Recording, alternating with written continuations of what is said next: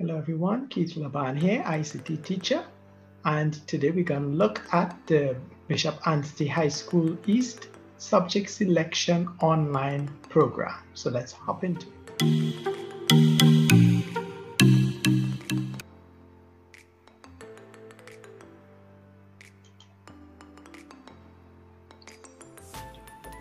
Okay, so first things first.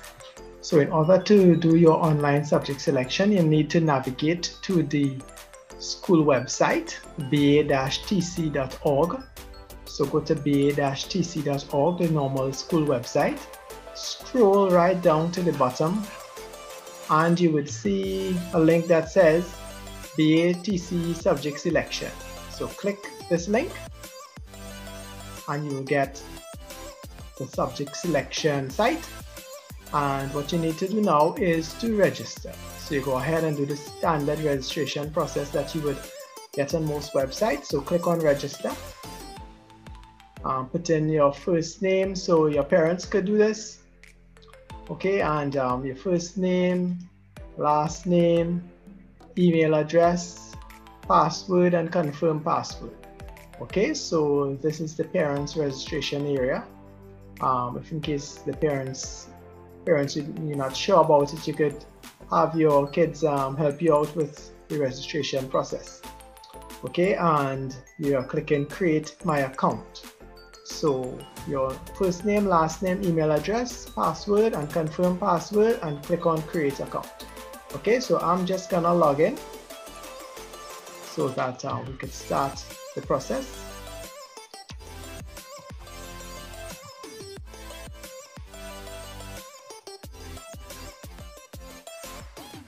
Okay, so when you log in, you would see a lot of names. Okay, if in case you click on view all, you'll get to see all the names of all the Form 3 students in Bishop Anstey High School East.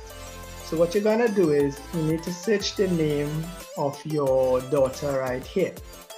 Okay, so I have some test students so that I could show you the process. So I'm just typing test. I'm pulling up the students with the name test. All right, but of course you've got to search for the names of your daughter or daughters. Okay, you could do selections for more than one person. Beware, please don't go and prank anyone and pull up anyone else's names and connect to them, because if you do that, they won't be able to do the selections, and you may be penalized for it when the admin finds out that you connected to someone else. Okay, so search for the name of your child and you would see the name would come up. So in this case, I'm going to use the person called test one here, and you're going to click on this icon, actions icon.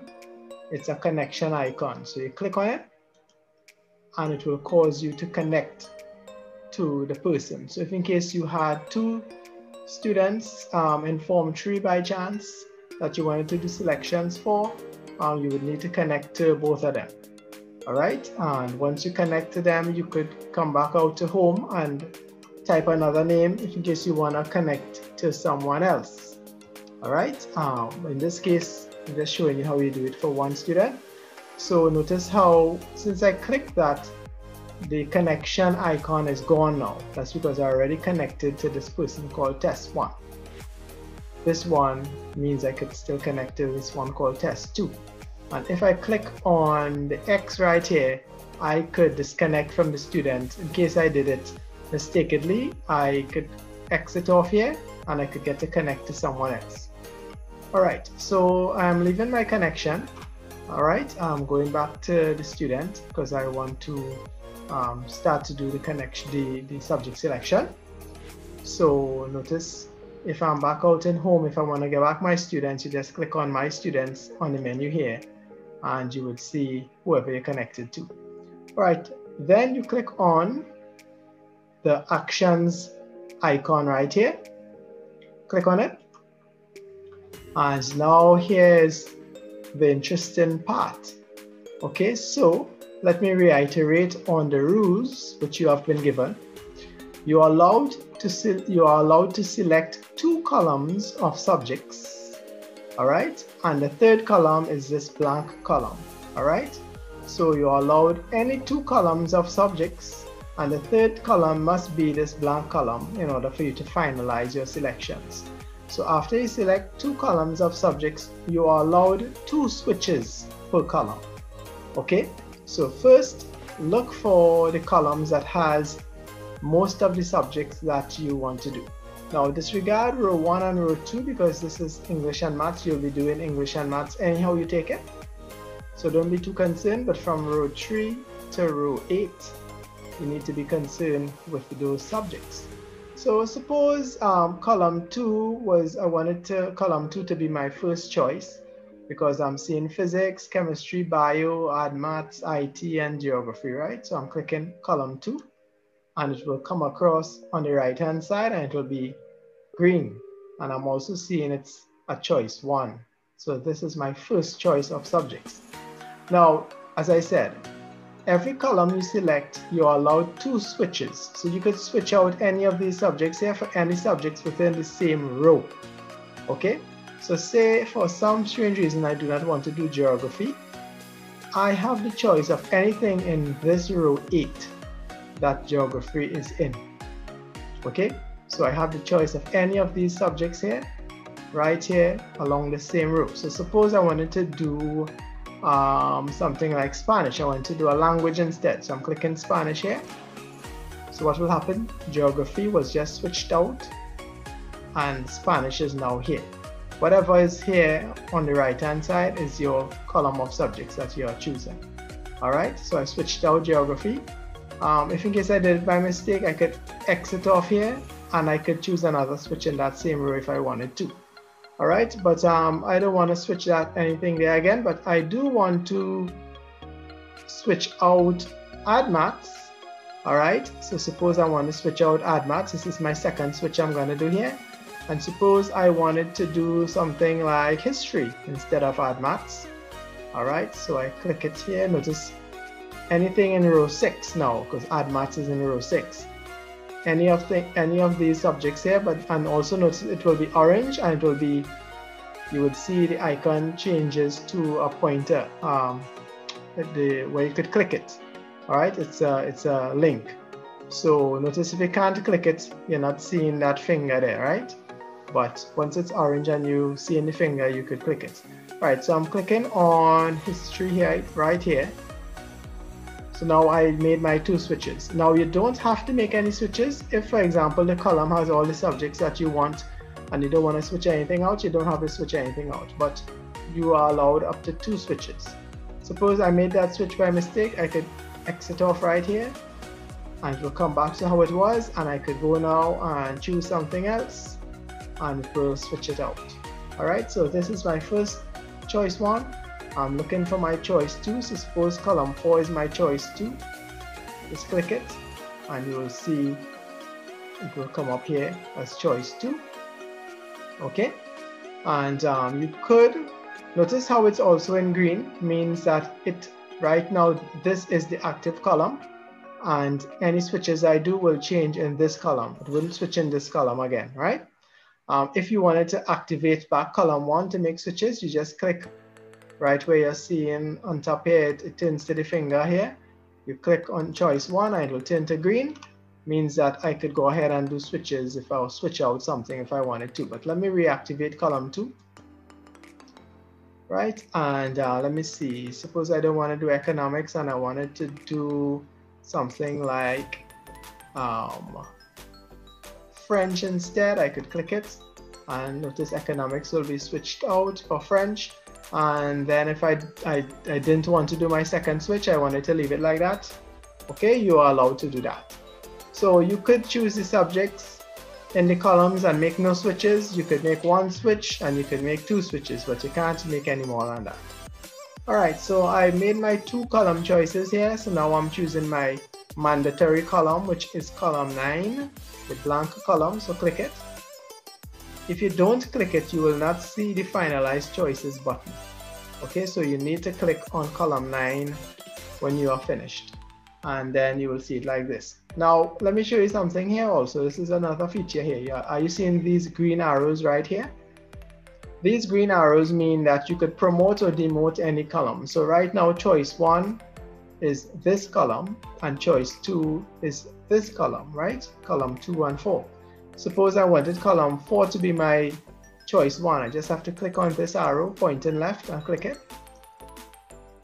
And now this column 4 is choice 1, and column 2 went back to choice 2. All right, and well, column 3 will always be the blank column. So bear in mind that you could do that. You could move it about here too. All right. Now, after you selected your choices, my advice is, since you have the whole week to do it, probably go and sleep on it. You know, you could go ahead and log out. Remember, when you make your account, folks, to write down your username and password, because if you forget it, you won't have access to it and you would not be able to make changes to your choices. So make sure and write it down. So anyhow, you could log it off. You could go do what you have to do. You could come back the next day, log back in, and your choices will be here. All right, and then you could finalize it. My advice is, don't just go and finalize it one time. It's not a first come, first serve basis, so you don't have to worry about it, that you took whole week to make your selections, okay? All the selections will be downloaded at the end of the week all together. So it's not first come, first serve, but you should think about it before you finalize it, because once you finalize it, you can't go back and change it again. Okay, so you could log off if you want to, all right, and do what you have to do. Then the next day you come back in, you log in. Let me show you how you get it back.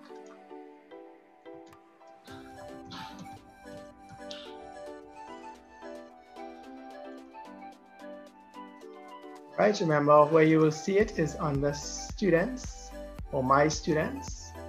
All right, and you'll see it here. You'll see under actions, click the actions, and then you'll get it back here. All right, so after you go, you look at it. If you wanted to make changes, you could X off columns here and add different columns if you wanted to. All right, and so say I'm pleased with it. What you have to do is just click on finalize choices.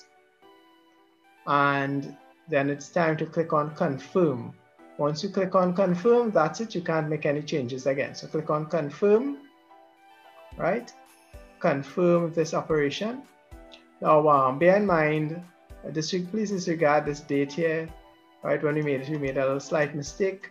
Instead of 2021, we had 2020, but disregard it, right? Whatever shows up when you log in here, that's it's 2021, right?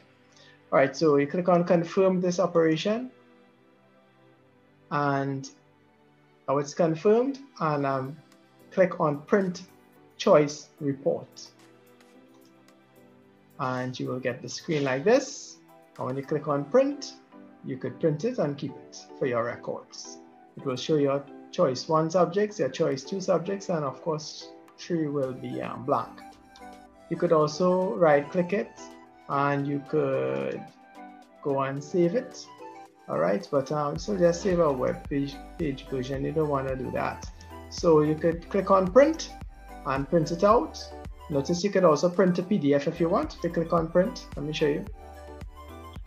Right, if I'm not connected to a printer, I could choose save as PDF. All right, and when I click on save, it will save it to my computer. All right, it'll ask you where I want to save it. I'm saving it as an Acrobat Reader document or a PDF. And you could state where you want to save it, right? To desktop, whatever you want, and click on save. And you would save it for your records.